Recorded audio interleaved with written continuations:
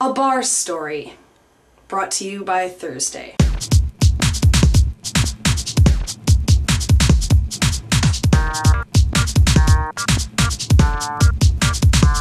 So I have this friend. We go out to karaoke together. He's a really great singer, really well put together, really nice guy, a great catch for any man. He says, I want to introduce you to my sister. Alright, I don't normally like being set up on blind meetings and whatever, but I acquiesce because he's pretty cool.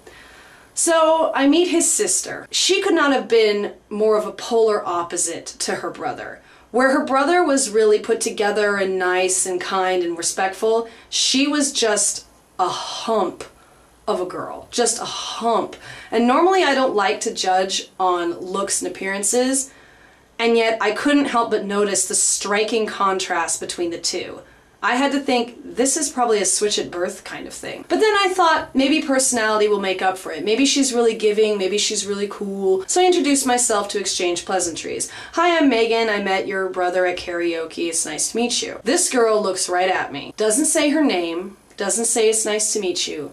Instead, she says, I don't care about that. I just want to eat your pussy. I was aghast. What the hell did I just hear? So I looked at her and I said, excuse me? You heard what I said. I want to eat your pussy, was her reply. Throughout the night, she continues to follow me around the bar like a little puppy. Can I eat your pussy? Can I eat your pussy? Can I eat your pussy? All frickin' night. Somehow this chick gets a hold of my number, and she calls me and texts me a total of 5 times the next day. Luckily, unlike the last crazy chick that got my number, this one got the hint when I didn't return any of her texts or phone calls. So my question for you this week, everyone, is what is the weirdest, rudest, most outlandish thing anyone has done to try to come on to you? On with everyone else's questions. First, Night Wish Nick. Every time I read your username, by the way, I think it says Night Swish Nick.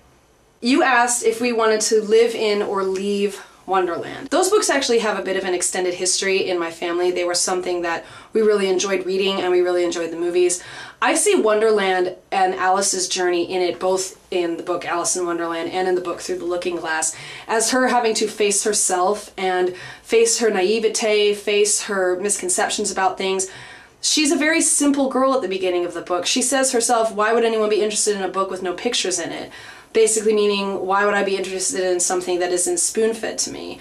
Whereas by the time she gets through the looking glass and faces herself and the Jabberwock and faces her fears, she's broken down all of her own barriers, pushed her own boundaries, and realized that she doesn't necessarily have all of the answers, but she's not afraid to go out and find them. She's dealt with herself, and in so has grown as a person.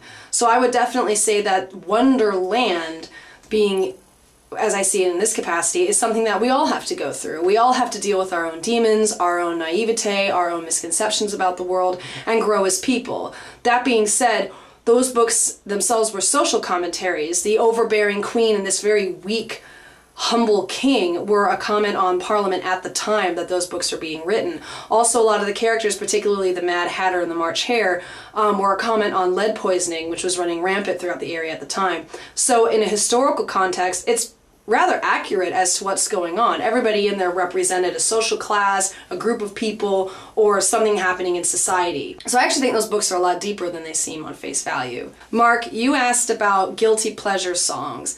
My guilty pleasure song would be this right here. Oh,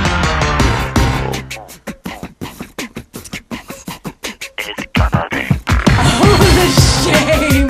The shame! Sophia, you asked about our spiritual past. This is something that is quite extensive for me, one that is quite a long story. I will give you a bit of a Cliff Notes version.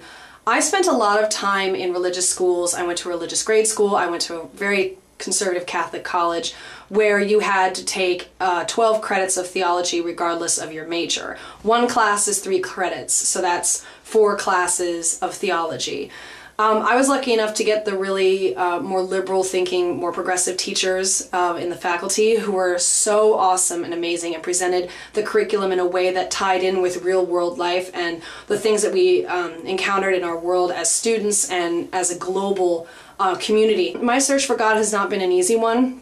I am not necessarily agnostic, but I don't necessarily think that people interpret God in the best of ways. People who become very fundamentalist about God and religion, regardless of faith, I think are very dangerous. It really doesn't surprise me that people have fought wars for hundreds and thousands of years over God when you consider the oneness that a church or religious body will bring, that sense of acceptance, that sense of love. For me, though, I don't necessarily like organized religion because of the fanaticism, so I keep something like that very personal and very close to me. I have recently been struggling quite a bit with my relationship with God. I do feel very disconnected with God at this point in my life, but I don't think that's God's fault. I think it's more mine. That being said, if you want to know more, go ahead and PM me or ask a question in the comments. Bob, I love your question.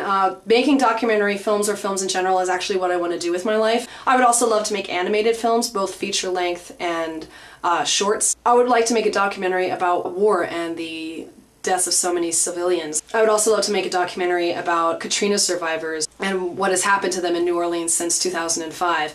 I am also writing a play on transgendered issues, which I've been writing since 2005, and that's something else that I've really been procrastinating on and is a goal of mine to finish by the time that I'm 30 and have staged and ready to go. So thank you all for being so great about this channel. I really appreciate it, and I will look forward to seeing Friend Friday tomorrow.